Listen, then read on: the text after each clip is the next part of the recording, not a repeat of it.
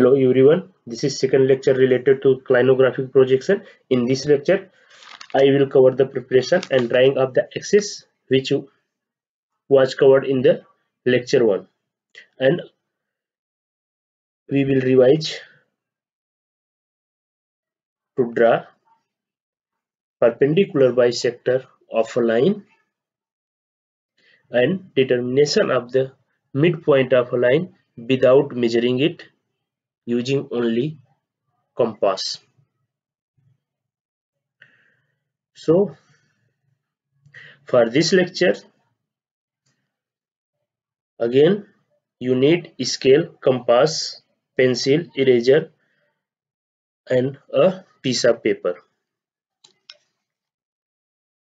Now get ready with the items. Take a scale and draw a vertical line, horizontal line or inclined line, any kind, but it should be a straight line.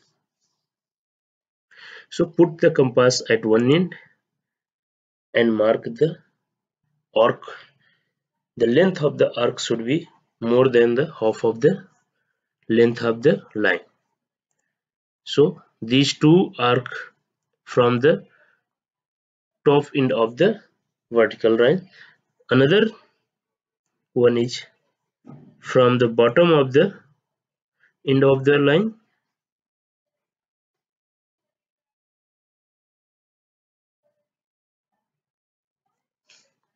Now we get two intersection points, in left side one and another is right side.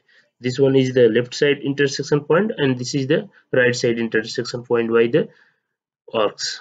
So join these 2 points, you will get a line which is perpendicular to line AB and dividing it in two equal halves. That's why it is called bisector.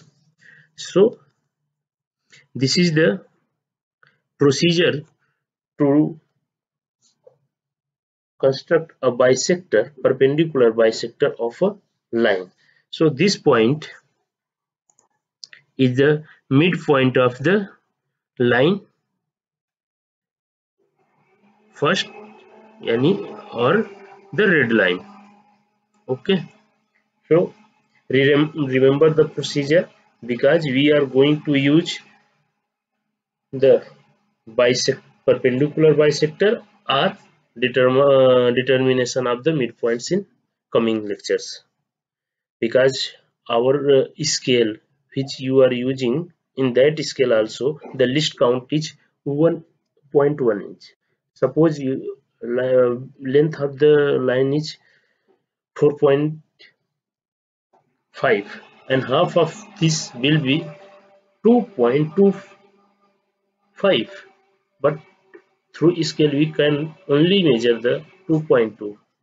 So it is better to determine the midpoint using the compass only. Now get ready for the drawing of the axis of the cube. For this, first draw a line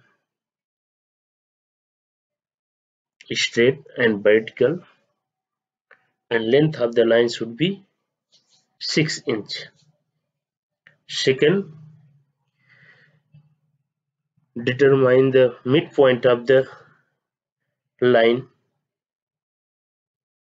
that is axis A3, that is midpoint is 3 inch from top or bottom you can take, and from midpoint draw an arc of 92 degree and the another line passing through the midpoint at angle of 92 degree. This line is A2 axis of the cubic system. Now draw another line which is making angle of 22 degree from the A2 axis, that will be the axis A1. So length are for A3 6 inch, for A2 5.4 inch and A1 2 inch. So 1.1 ratio to 2.7 ratio to 3. Now here 2 5.4 and 6 is also the same.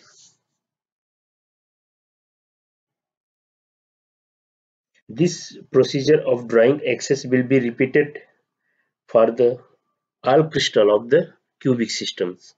So in coming lectures, I will not going to tell you how we will draw the axis. You have to draw it before starting the coming lectures. Thank you.